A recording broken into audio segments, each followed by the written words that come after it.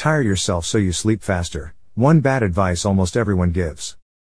Although it is ideal to exercise for 30 minutes every day and this will likely ensure a good night's sleep, doing it right before bed is probably a bad idea. It causes difficulties as your body will be revved up when you should be winding down. It may raise your body temperature, heart rate, and blood pressure. Don't go to bed sweaty from your workout. Try to minimize aerobic exercise right before bedtime, unless it is the only time of the day that you can find to get your exercising done. Have a good night. And don't forget to subscribe for more tips.